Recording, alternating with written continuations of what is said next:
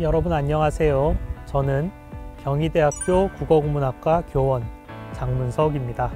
저는 한국문화의 토대와 가치라는 강의로 여러분께 인사를 드리게 되었습니다.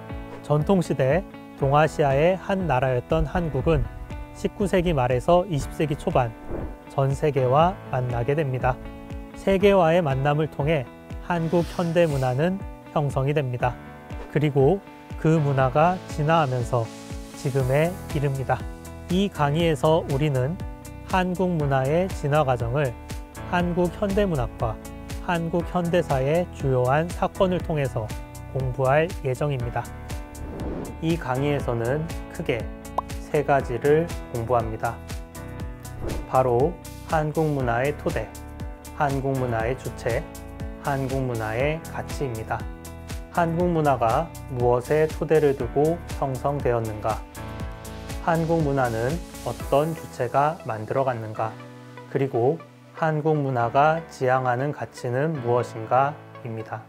먼저 1주차 강의는 시작하는 강의입니다. 한국 문화의 정체성을 어떻게 공부할지 살펴봅니다. 2주차에서 4주차까지는 한국 문화의 토대를 공부합니다. 5주차에서 7주차까지는 한국 문화의 주체를 공부합니다. 8주차와 9주차에서는 한국 문화의 가치를 공부합니다. 그리고 10주차에서는 강의 전체를 정리합니다. 10주간 진행되는 이 강의를 통해서 여러분께서는 한국 문화의 정체성이 무엇인지 공부하시게 될 것입니다.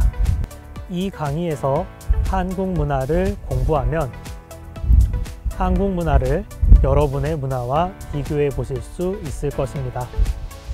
앞으로 10주 동안 즐겁게 공부하면 좋겠습니다. 고맙습니다.